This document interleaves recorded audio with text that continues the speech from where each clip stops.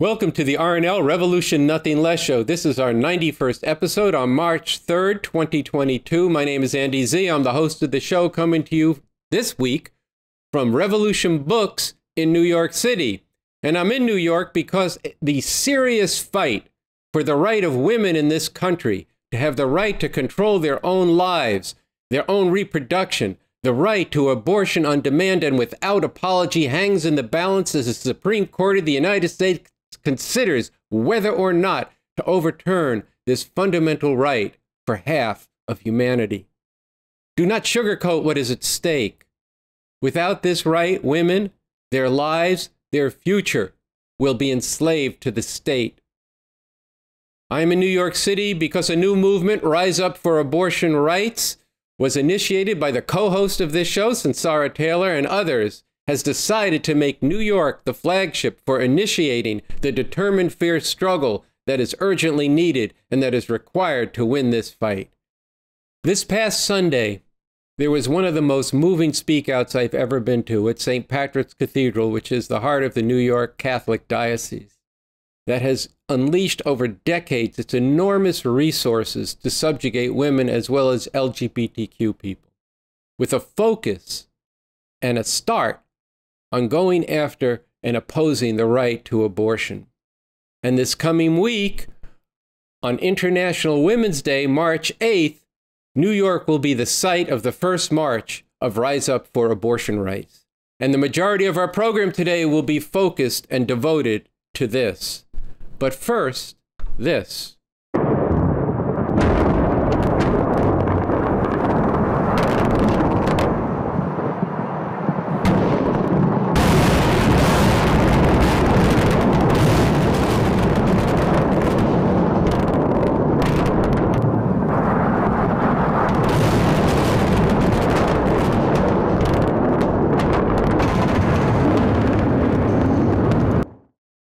Look familiar? It should.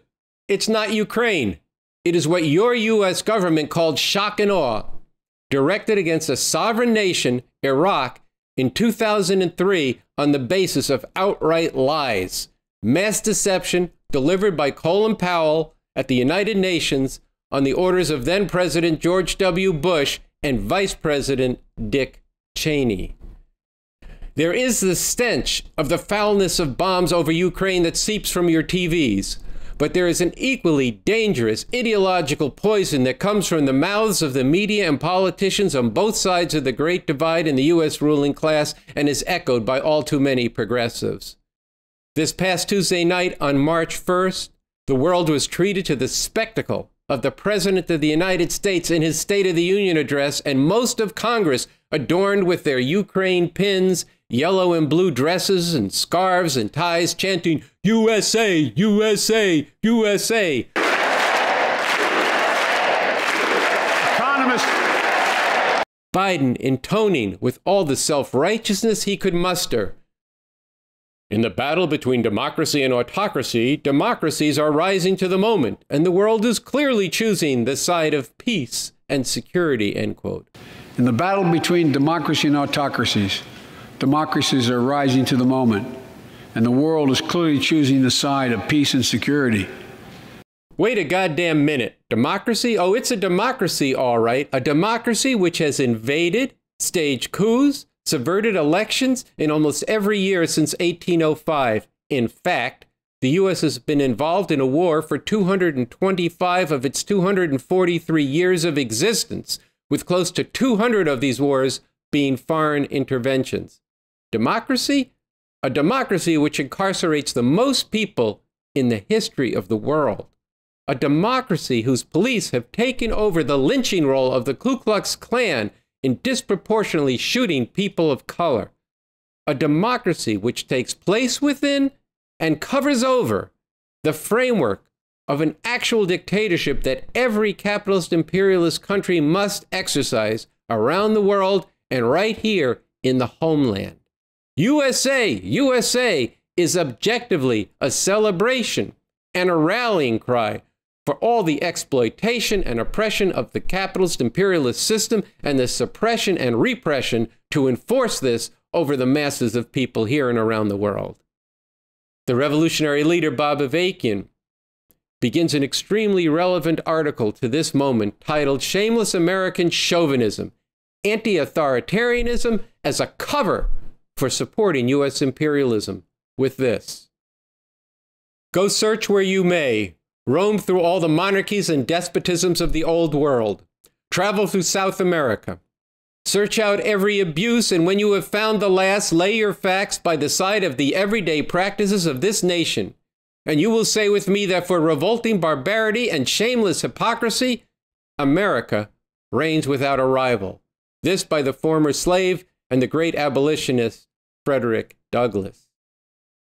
In this article, Bob Avakian, speaking to the horrific invasion of Ukraine by Russia, writes, certainly the big power of bullying and aggression by Russia with its invasion of Ukraine, a clear example, is something that all decent people should oppose.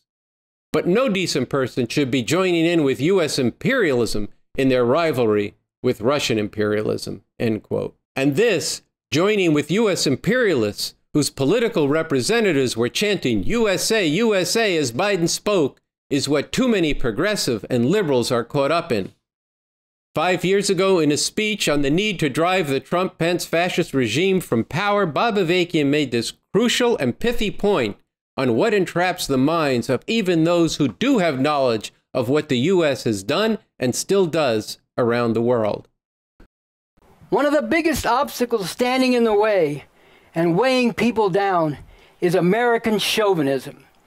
The disgusting notion that America and Americans are better and more important than everybody else. This is a poison infecting people broadly in this country, even among the bitterly oppressed. And there is a great need for people to break with this American chauvinism.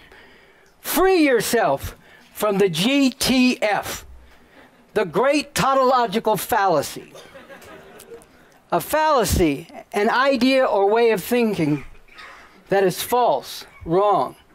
A tautology, a round in a circle way of reasoning that asserts something and then claims to prove it by merely asserting the same thing again.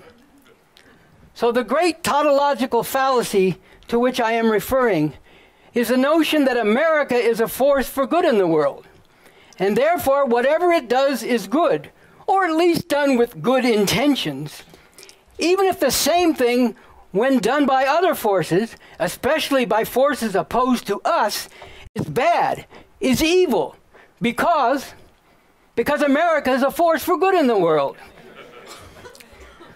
Thus, in the grip of the great tautological fallacy, when one is told by the authorities and government and the media, etc., that North Korea developing a small number of nuclear weapons and a few long-range ballistic missiles poses a grave threat, one does not question.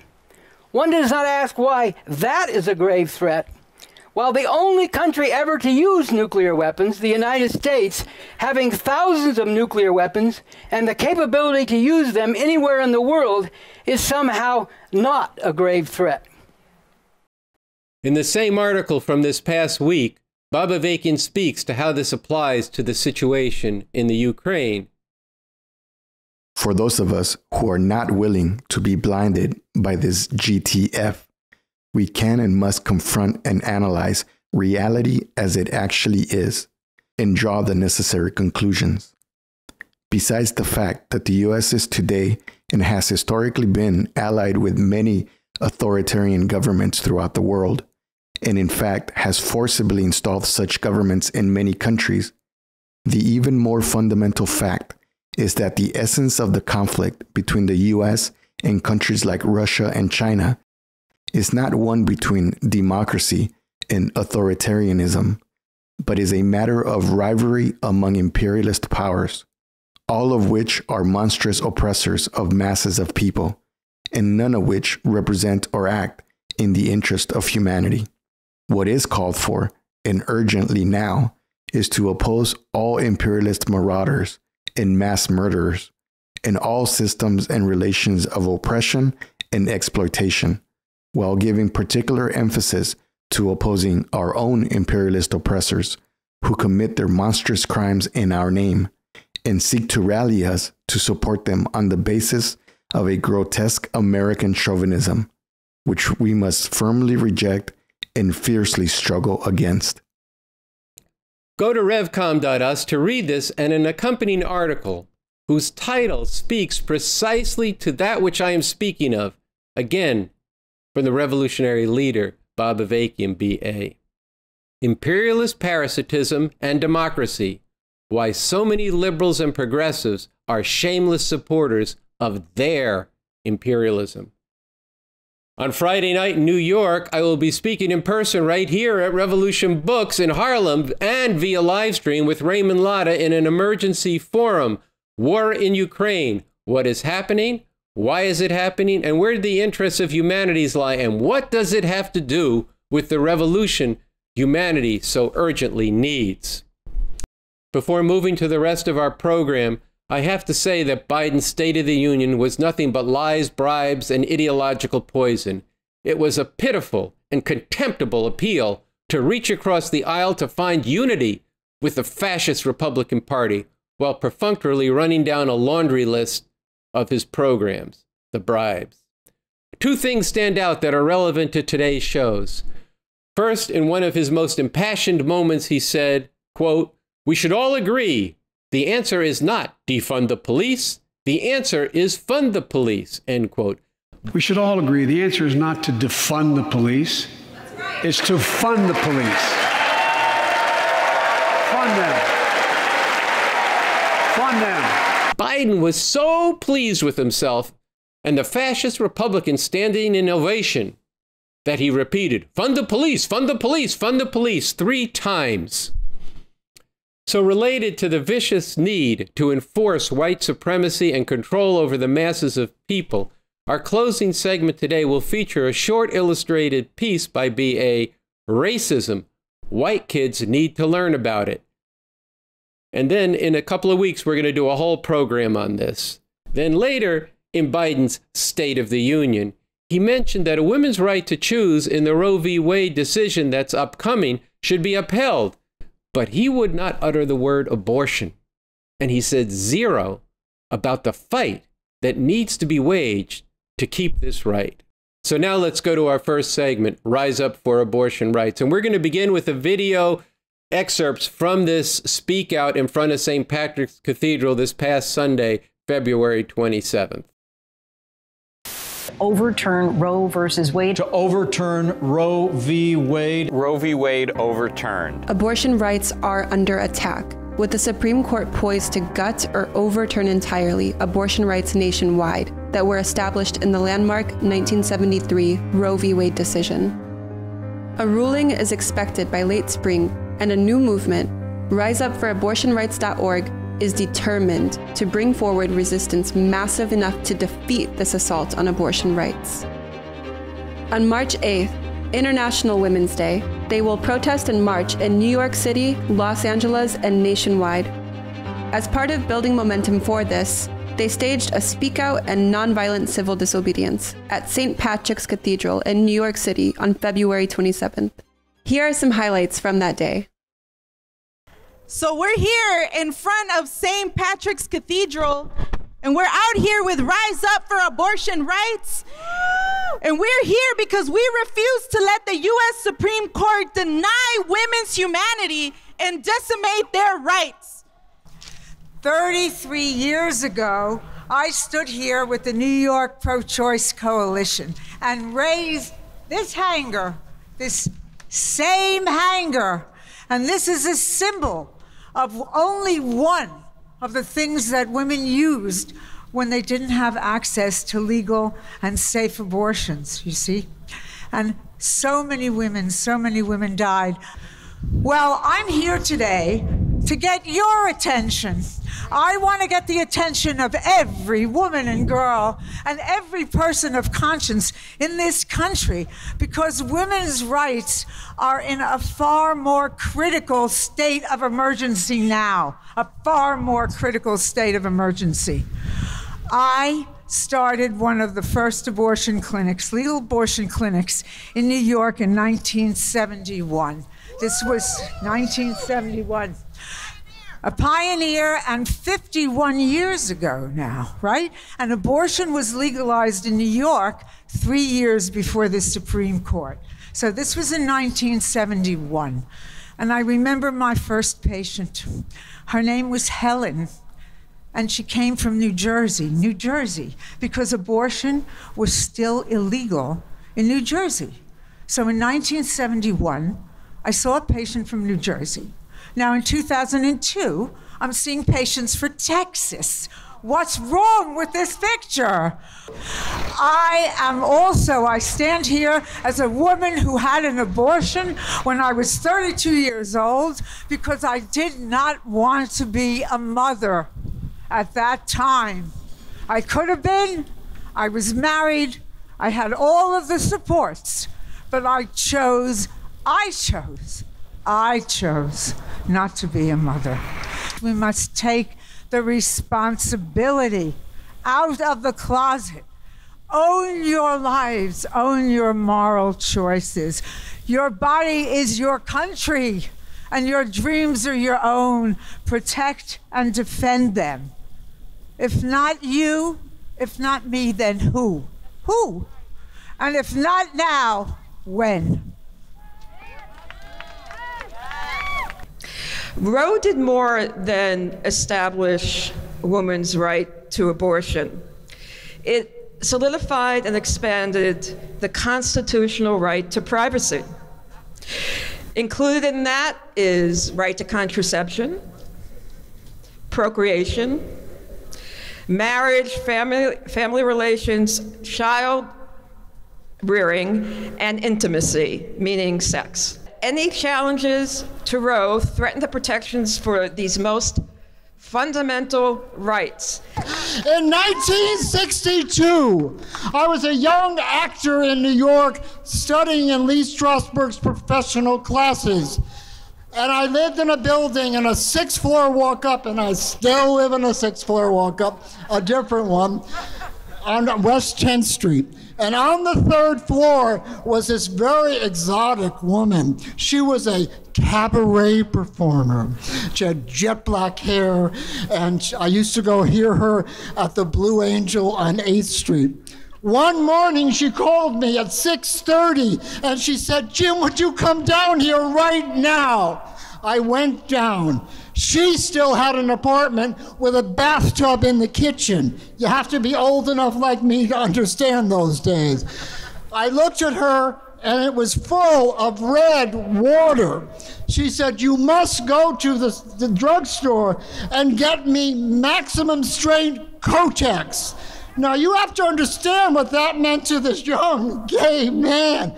I was embarrassed. Those were women's things over there. But I did it, and I came back, and she was dead. Dead, because she had had a botched abortion over in what was the meat market at that time. And she had no choice, no choice. And from that moment on, I understood more today than then, that the very same institutions, the Catholic Church, the Mormon Church, etc., all the religious fanatics that want to think they can control me, can control my choices about my body, made me affected by what had happened to her. As a black woman and a single mother of two, abortion without apology enabled me to send 2 girls to college. We need to be able to make our own choices. We are not incubators. I'm going to repeat, we are not incubators. Rise up for abortion rights. When I saw the statement from Rise Up for Abortion Rights, I signed it and donated $50, which I couldn't afford to do, but I did it. I am asking you to donate today. I had an illegal abortion in 1969.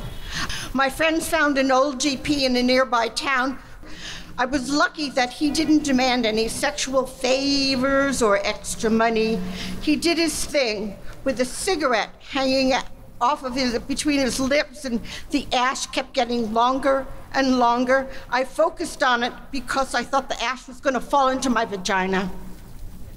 When I returned home a week later, I was reading the morning paper, and there was my abortionist on page 3, charged with murder. He perforated a woman's uterus while helping her. That could have been me. That could have been me. No one should have to go through that, or worse, die for lack of a safe abortion care. Growing up in the Catholic Church, I was taught to think that abortion was a bad thing. I would see the images of the babies, right? Quote unquote, the fetuses. And in all that, the women were erased of that whole situation. And I was trained to think that women just had to be mothers. And my best friend came to me when I was 16 years old in an abusive relationship and said to me, help me get an abortion. And I said no. And I didn't even think about what it was like for her to be living in a situation where she had to go back to an abusive partner and give birth to yet another child that she did not want.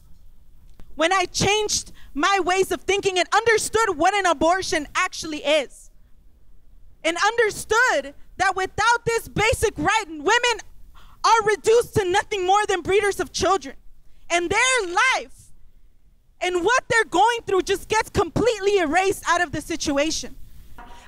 We have a very special guest.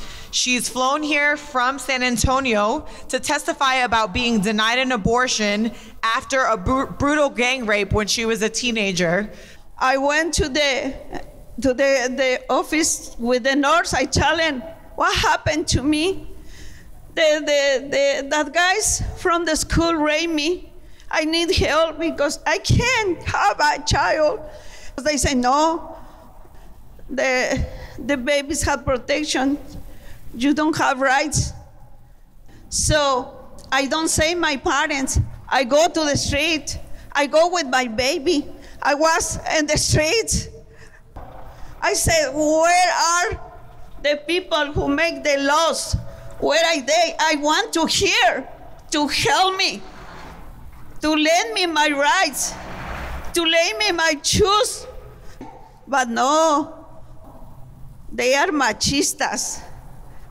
When I saw my kid grow up and watching me and telling me, Mom, who is my dad? You know, I told, and that is stupid laws, and that's a stupid men who made the law. So how I said, my son, you are from different men. I don't know who is your daddy because I was raped. You know, and now I want to cry hard. Because I am very angry. Because the law don't protect really the women. I have rights. I decide in my body. I decide if I have that child. I decide if I am in conditions to have that kid.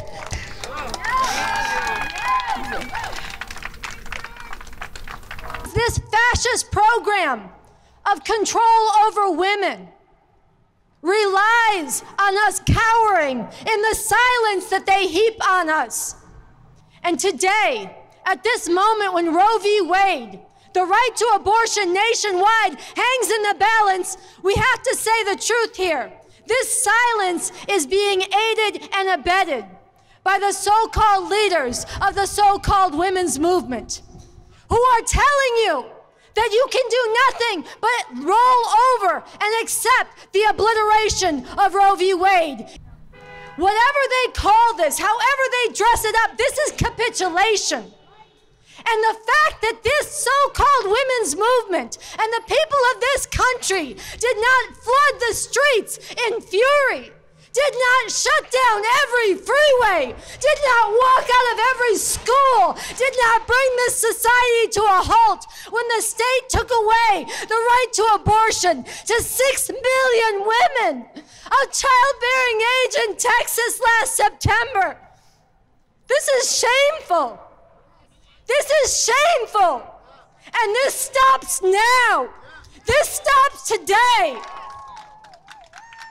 Because when we rise, when we dare, when we back it up with our bodies on the line and the God's honest truth, that we are right. Right is on our side, and they are wrong, and the shame belongs on them. When we put it on the line, we can summon a force and call forward a force that is a match for these fascist women haters. That is a match for these dark ages shame throwers. That is a match for these pompous patriarchal politicians who have no right to tell a woman what to do with her body and her life. This fury, this unbridled, unrestrained fury of millions and millions of women rising up and rebelling against thousands and thousands of years of tradition's chains. This fury is a force that can shake the whole society, and it can change the whole world. And that is what we aim to do. Yes, this is going to take a fight. And yes, it is going to take sacrifice. And yes, at times it's going to be scary. But I say, look at the women of Colombia. They won the decriminalization of abortion in a Catholic country, in a patriarchal, repressive state. They won it. What tipped the tide is when they looked at the women of Argentina, who are raising this green bandana and filling the streets with their fury relentlessly, courageously, in the face of sacrifice, and they won the right to abortion. In the streets, March 8th, we will puncture the silence. We will wake up millions more, and then we will go to work together to do the hard but necessary and inspiring work to spark and spread and organize tens of thousands more and ultimately millions in a movement massive enough, righteous enough, defiant and relentless enough that we sweep across this country and make clear to the fascists on the Supreme Court and women haters everywhere that if they try to take this right away, their society will be prevented from functioning at all.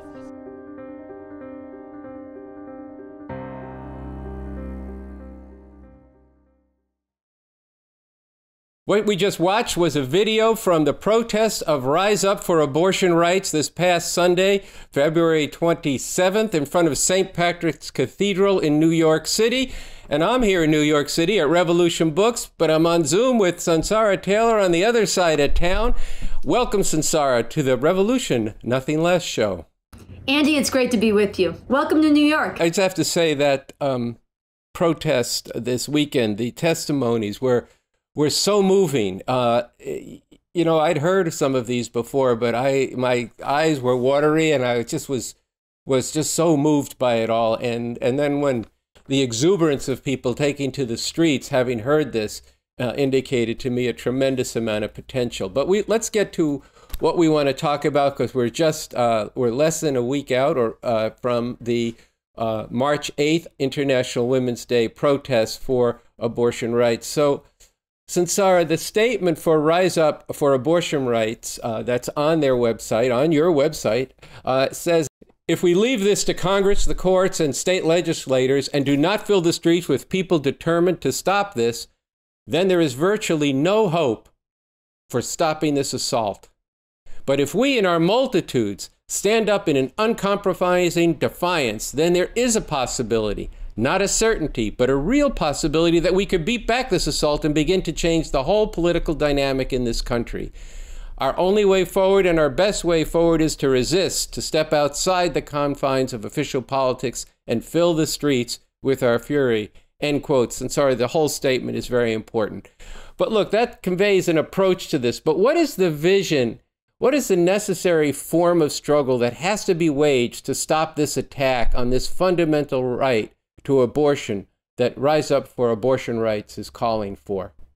Well, I think one of the things that you saw in the video that we just watched, that I spoke to on Sunday, was the example that was set down in Argentina and taken up in Colombia, and a similar approach was taken in Mexico, where people went into the streets, really in mass and relentless ways. Again and again, filled the streets, organized on the campuses, really created a situation where everybody had to pick a side. I mean, we've taken up the green bandana modeled down in Argentina and taken up in Colombia. But I remember hearing stories from students who said everybody was wearing a bandana. You're blue for anti-abortion or green for abortion rights. And everybody had to pick a side. It forced the question in front of society because people stood up and acted in the streets and then in every realm. And I think here in this country, there are millions and millions of people who have a deep, deep vested interest in protecting the right to abortion and going forward to expand the rights of women overall and fight for the liberation of women. But this right now is a social force of millions that is sitting back doing very little. And so this is what we have to galvanize and change. First on International Women's Day. I mean, we kicked it off last Sunday, but manifesting on International Women's Day and putting a challenge to everybody else in society to get out in the streets and join us and show where you stand and pick a side. Because right now, to sit back and do nothing when the Supreme Court is on track to eviscerate abortion rights and clinics across this country are under siege and anti-abortion legislation is being passed in states across the country, to sit back and do nothing is to facilitate this enslavement of women that is forced motherhood. So, well, look, to achieve that, what needs to actually happen on March 8th on International Women's Day? And what do the viewers of this show and everybody they know need to do between now and March 8th to make a real beginning, to really get that vision that you're talking about in motion? Well, I want to start by making very clear yet again, March 8th needs to be a powerful, powerful manifestation. And everybody has to pull out all the stops to get people there. Everybody you know, everybody you don't know and you can reach. There are many concrete ways to do it.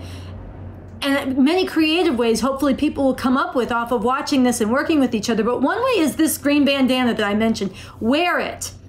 Take it everywhere. Make a lot of them. Tell people what it means. It's standing up for abortion rights from Argentina to Colombia and right here. Make it a symbol and spread that example and let them know it's connected to manifesting on March 8th, where to be in your city. In New York, it's 3 p.m. at Union Square. Also, go to a campus, go to a high school, take stickers. We have them at the riseupforabortionrights.org website. You can download flyers, print them off, hand them out. Get a pair of white pants and put bloody paint at the crotch and do a die-in that make the students step over you. Wake them up to what's happening and what the future has in store. Go in front of hospitals where there are medical professionals and reach out to them. You have to take this Sunday morning at the progressive churches. We should be all over the place, inviting people and challenging them to show up now so that they're not having services later for women whose lives are lost or foreclosed. This is an emergency moment, and there's a lot of ways in. And we have really great materials, a fact sheet, flyers at riseupforabortionrights.org. There's social media graphics and videos that are up on the social media feeds of the different platforms, but you also can make your own. Make your video saying why you're doing this. And I know in Los Angeles, some of the young people, there's a lot of creative forms. They've taken coat hangers, wire coat hangers, which were an instrument that many women used before abortion was legal to induce their own abortions. They would untwist the coat hanger and shove it up their vaginas and try to induce an abortion and often perforate their uteruses and die. So they've taken these wire coat hangers and put flyers on them, and they're hanging them all over the city. And it makes people ask the question, what is this? What does it mean? Gets people talking. There's a lot of creative ways, but people really need to bear down in these final days and wake people up and let everything be connected to March 8th, time and place, where you have to be to manifest. Sunsara, this is International Women's Day, and the front line of the struggle for the liberation of women, which is half of humanity, and so that women aren't enslaved, as you have well put out, eloquently spoken of, is an integral to emancipating all of humanity.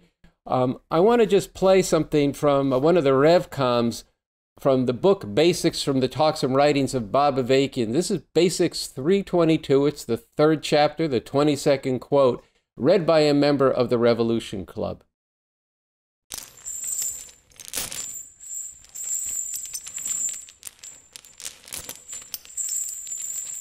You cannot break all the chains except one. You cannot say you want to be free of exploitation and oppression, except you want to keep the oppression of women by men. You can't say you want to liberate humanity, yet keep one half of the people enslaved to the other half.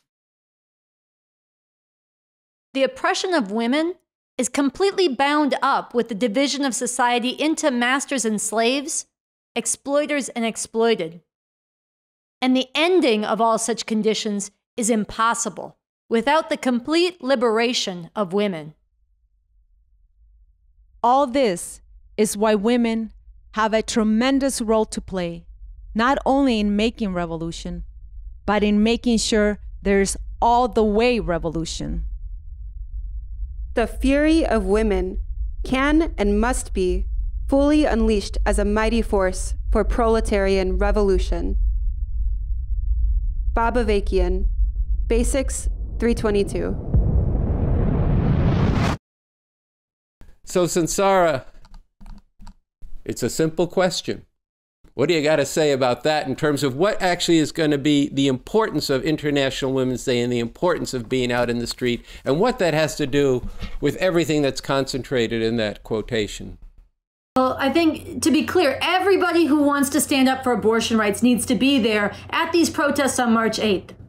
But speaking as part of that broader movement, those of us who understand the need for an actual revolution, those of us who are RevComs and followers of BA, that quote is so at the heart of what the revolution that BA is fighting for and has re-envisioned really is about. And it's, to me, there's a double challenge in that quote. First of all, there's a challenge to everybody who hates oppression, who hates injustice, who wants to stand up against the injustices they see in this world, that you cannot say you're against them and sit aside from the struggle to break the chains that bind women.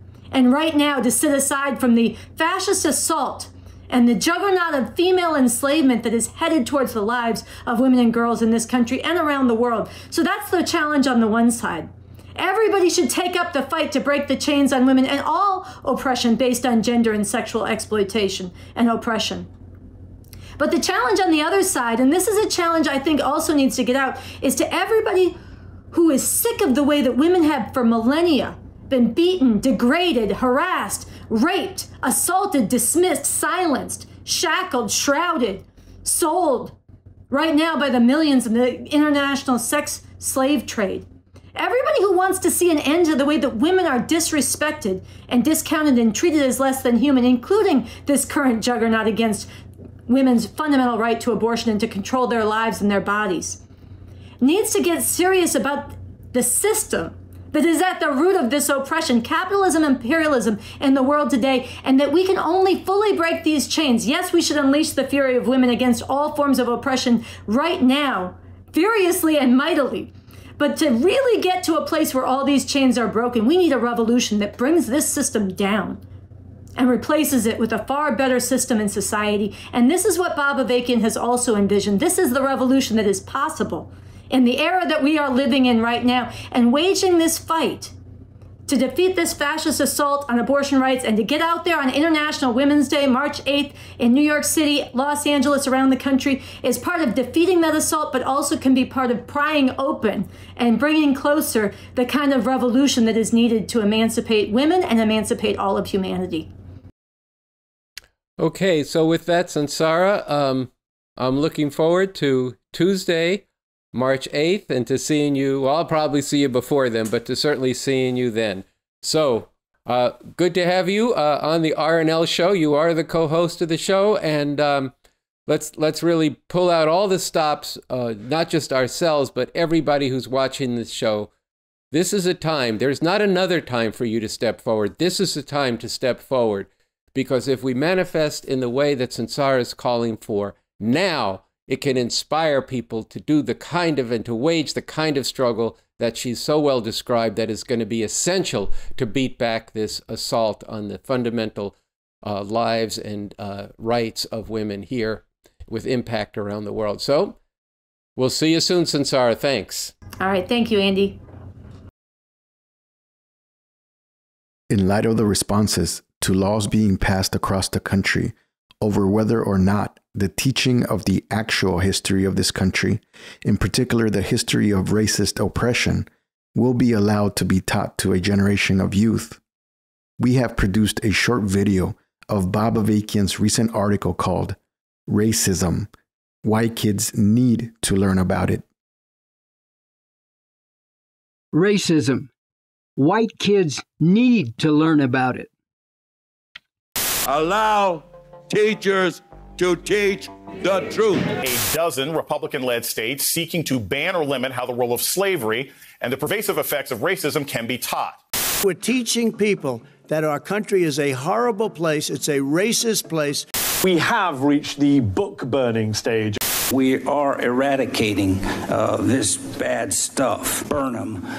Today, fascist politicians, parent groups, and other fascist lunatics are waging a vicious campaign to ban books and in other ways keep kids and people generally from learning even some of the basic truth about this country, its actual history, and its present reality. One of the main lines of attack of these fascists is the claim that learning about white supremacy and racism will make children, that is, white children, feel bad. We can and should teach this history without labeling a young child as an oppressor or requiring he or she feel guilt or shame. Well, as a white youth growing up in the 1950s and early 1960s, when I learned about white supremacy and racism, it did make me feel bad. And that was a very good thing. It made me feel outraged. And yes, it made me feel ashamed. And that made me want to do something, to be part of fighting against this white supremacy and racism. And I was not alone in this. This was the experience of huge numbers, millions of white youth who came of age in that period, who were inspired by the civil rights movement and then by the more militant Black liberation movement, and became part of the revolutionary upsurge of the 1960s. These fascists are determined not to let something like that happen again in these highly charged times. Poisoning the minds of our youth at school, turning some of them into revolutionaries in the streets. And instead, they are setting out to mold a bunch of mindless white youth into rabid racists, similar to the Hitler Youth in Germany during the rise of the Nazi fascists there in the 1930s. Shutting down these fascists in their attempts to suppress the truth about this country is a crucial part of defeating this fascism overall. And this, in turn, can be and must be part of getting rid of this whole system of capitalism imperialism, which has bred this fascism, which has white supremacy built into its foundation and its ongoing functioning, which is the source of horrific oppression of literally billions of people here and throughout the world, and is a threat to the very existence of humanity through its escalating destruction of the environment and the continual danger of war between nuclear-armed capitalist imperialist powers, including the U.S., Russia, and China. So this brings us to the end of today's show. I want to come back to International Women's Day and the importance of everybody watching the show to go all out over the next days to organize for March 8th, to get out there for abortion on demand and without apology. If you're anywhere near New York, within 500 miles, get here on Tuesday night and be part of this march. We have to show the world that we are going to stand up and not take this. But International Women's Day, as I discussed with Sunsara, is about more than just the right to abortion. It's about the liberation of women and the role of the liberation of women in the emancipation of all humanity. And I want to close today's show with the song by the revolutionary band Outernational titled Free Women. The author of the song, the songwriter Miles Soleil, wrote this, which you can read in full on the YouTube page. In every part of the world, literally every country, women are degraded, subjugated, and objectified as less than fully human beings. I originally wrote this song in memory of the disappeared woman of the border city of Juarez, Mexico, where countless women and girls had been raped, mutilated, and murdered. So with that, I look forward to seeing you in New York City this coming Friday at Revolution Books, and on Tuesday, March 8th at the International Women's Day March. And then I'll see all of you next Thursday night on this same Revolution Nothing Less show, episode number 92. One way or another, I'm gonna find you. I'm trying to. Beneath the surface where the well is deep and wide. Maybe they gather on a moonlit sky.